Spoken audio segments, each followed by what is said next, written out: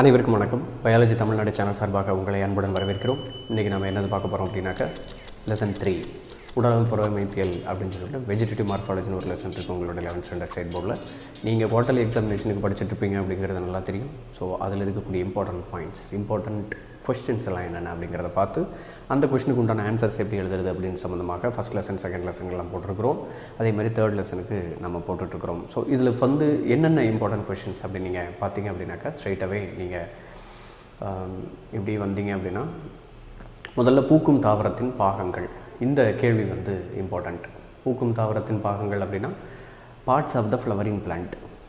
Maximum நீங்கள் பார்த்தீங்க அப்படின்னாக்கா இந்த டாபிக் உங்களுக்கு ரொம்ப புதுசு கிடையாது இல்லையா? ரொம்ப ரொம்ப ஈஸி. வேர் இருக்குது, தண்டு இருக்குது, இலை இருக்குது. வேரில் வந்து பார்த்திங்கன்னா முதல் நிலை வேர், இரண்டாம் நிலை வேர்னு இருக்குது. தண்டு தொகுப்பில் மொட்டு இருக்குது, இலை இருக்குது, அவ்வளோதான். அது போக மலர்கள் இருக்கிறது. That's all. ரைட்டா? ஸோ இவ்வளோ தான் வந்து நீங்கள் எழுத போகிறீங்க. நெக்ஸ்ட்டு வந்து வேர். இந்த வேரினுடைய பண்புகள் ஸ்ட்ரைட்டாக இங்கே வந்துடுங்க.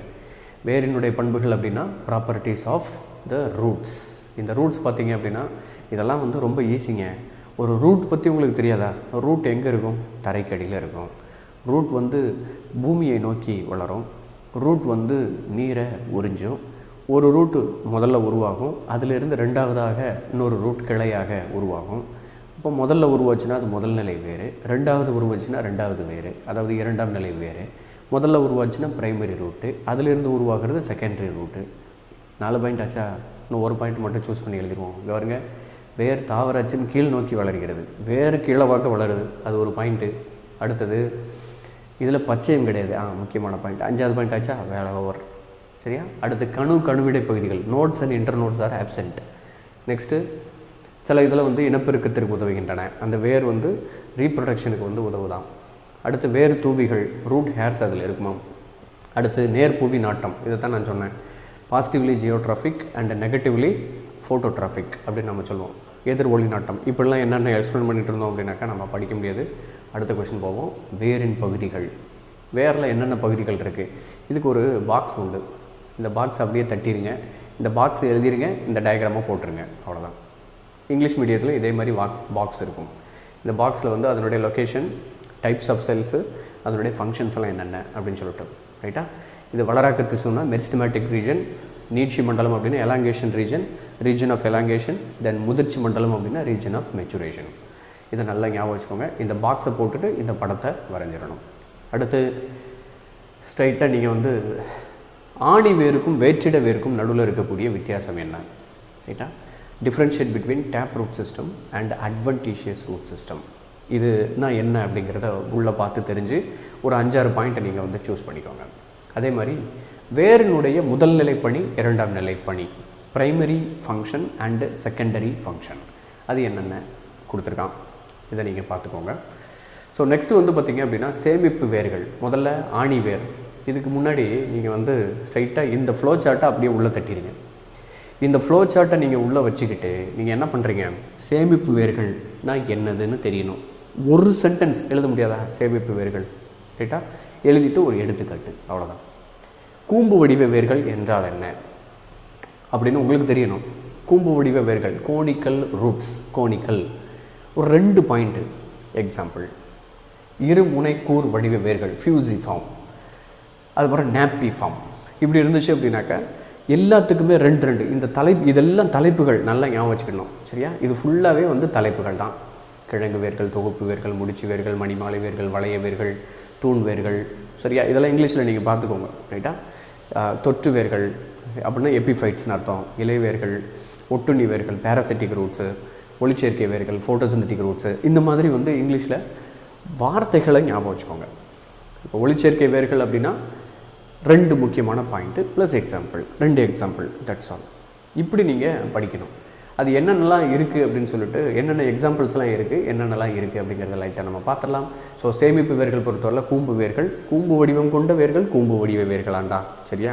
எவ்வளோ சிம்பிளாக இருக்குது பாருங்க. அடுத்து டாக்கஸ் கரோட்டா, கேரட் வந்து கோனிக்கல் ஷேப்பில் தானே இருக்குது, அதான். இருமுனை கூர் வேர்கள். இருமுனை கூர் வேர்கள்னால் என்ன? இந்த முனையும் அந்த முனையும் 2 முனைகளும் கூர்மையாகவும் நடுப்பகுதியில் பருத்தும் காணப்படுகிறது, அவ்வளோதான். அப்படி எழுதுனீங்கன்னா ரஃபானஸ் அட்டைவஸ் ஃபினிஷ். அடுத்து பம்பர வடிவ வேர்கள், மேல் பகுதி அகன்றும் கீழ்ப்பகுதி உடனடியாக குறுகியும் காணப்பட்டால் அது பம்பர வடிவ வேர்கள். எடுத்துக்காட்டு பீட்ரூட். சுவாச வேர்கள் பொறுத்தவரையில் தரைக்கு மேலே நீட்டி கொண்டிருக்கிறது. அவ்வாறாக நீட்டிக்கொண்டு அதன் நுனிப்பகுதியில் நெமட்டோஃபோர்கள் காணப்படுகிறது. அதற்கு பெயர் சுவாச துளைகள் எனப்படுகிறது. இவ்வாறாக இருக்கும் பொழுது அது சுவாசித்தலை நிகழ்த்துகிறது. இதற்கு சுவாச வேர்கள் என்று பெயர். எடுத்துக்காட்டு அவிசினியா ரைசோபோரா. ஃபினிஷ். இந்த மாதிரி ஒவ்வொன்றுத்துக்குமே இம்பார்ட்டன்ட் வேர்ட்ஸை நீங்கள் சூஸ் பண்ணி படிச்சிருங்க. ரைட்டா? நெக்ஸ்ட்டு தொகுப்பு வேர்கள். இதுக்குமே எக்ஸாம்பிளை நீங்கள் பார்த்துக்கோங்க. ஒவ்வொரு தலைப்புக்கு கீழையும் எக்ஸாம்பிளை நீங்கள் படிச்சுக்கோங்க. ப்ளஸ் எக்ஸ்ப்ளனேஷன் 2 சென்டென்ஸ் மேக் பண்ணுற மாதிரியான வார்த்தைகளை உள்ளேருந்து உருவிக்கோங்க. ரைட்டா? இப்போ தொற்று வேர்கள் இருக்குது அப்படின்னு வச்சுக்கோங்க. எபிஃபைட்ஸ் எடுத்துக்கிட்டிங்க அப்படின்னாக்கா அதில் இன்னொரு தாவரத்து மேலே ஃபஸ்ட்டு இருக்கும். ரைட்டா? It is depend on to the another one organism, another one plant branch for shelter. First point ஆச்சா? நெக்ஸ்ட் அதனுடைய the roots are not attached with the soil so that they are not absorbing the water from the soil. So they are absorbing the water from the atmosphere. They are having a specialized tissue. That tissue is named as velamen. That velamen is present in the roots of the epiphytes. Right? They are absorbing the water from the atmosphere and rainwater. That's all. Example Vanda dendrobium. Finish. இந்த மாதிரி யோசிச்சு எழுதுங்க. ரைட்டா? இதை பார்த்து மனப்பாடம் பண்ணி வாங்கி எழுதுங்க. ரைட்டா? அதுக்குள்ளே இருக்கிற கண்டென்ட்டை உள்வாங்கி உள்ளே வச்சுக்கிட்டீங்க அப்படின்னா ஆட்டோமேட்டிக்காக எல்லாமே தெளிவாக வந்துடும். ரைட்டா? சரி, வேர் ஓவர்.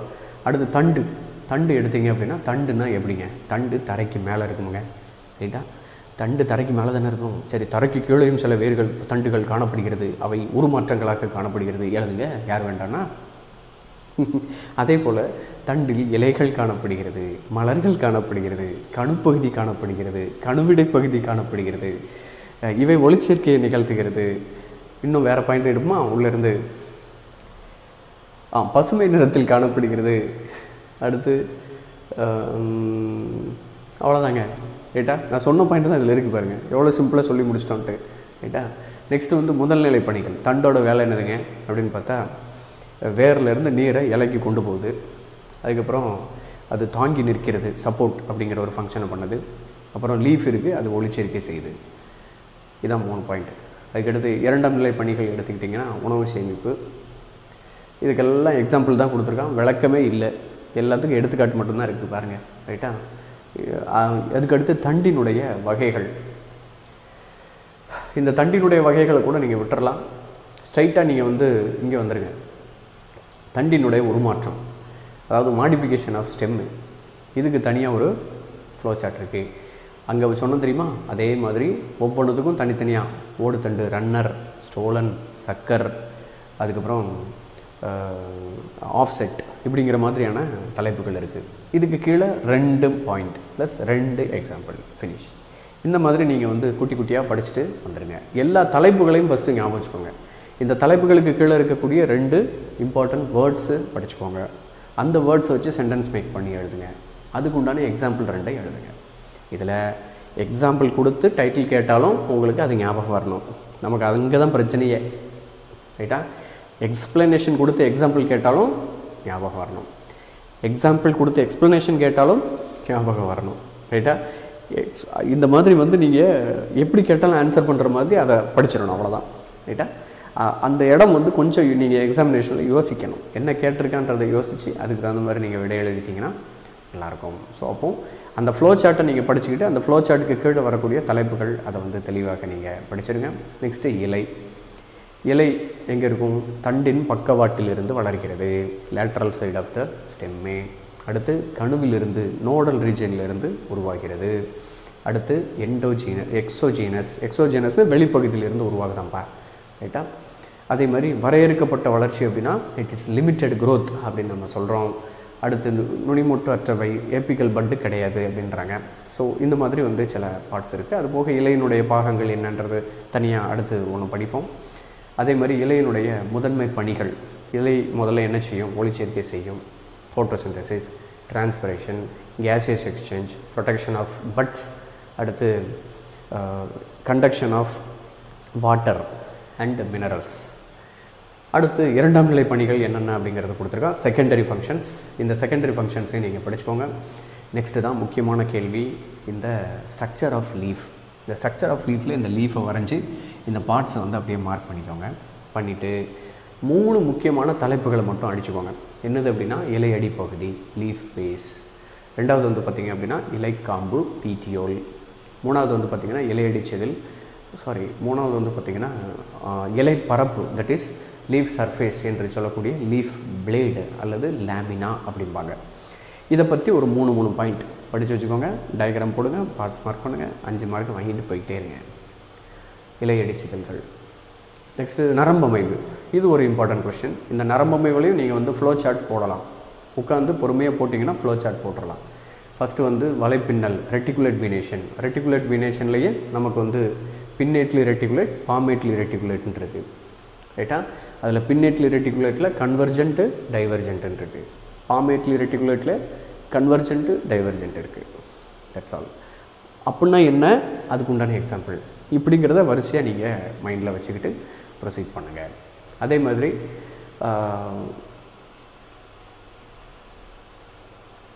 இது வந்து ரெட்டிகுலேட் வீனேஷன் ஆச்சா.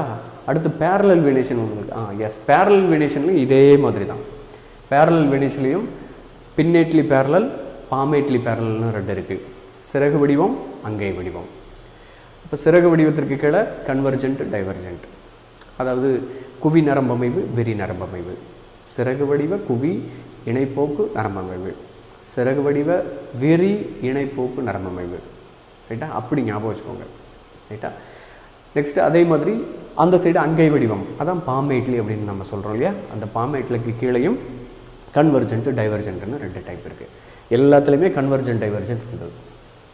அதே மாதிரி 2த்துலேயுமே ரெட்டிகுலேட் வீனேஷன்லேயும் சரி, பேரலல் வீனேஷன்லேயும் சரி, இதே மாதிரி பின்னேட்லி பேரலல், பாமேட்லி பேரலல். அதே மாதிரி ரெட்டிகுலேட்லேயும் பின்னேட்லி reticulate, பாமேட்லி reticulate. பின்னேட்லி ரெட்டிகுலேட்டில் divergent, convergent. பாமேட்லி ரெட்டிகுலேட்டில் convergent, divergent. அதே மாதிரி பின்னேட்லி பேரலலில் கன்வர்ஜென்ட், டைவர்ஜென்ட். பாமேட்லி பேரலலில் convergent, divergent. இப்படி நீங்கள் மைண்டில் வச்சுக்கோங்க.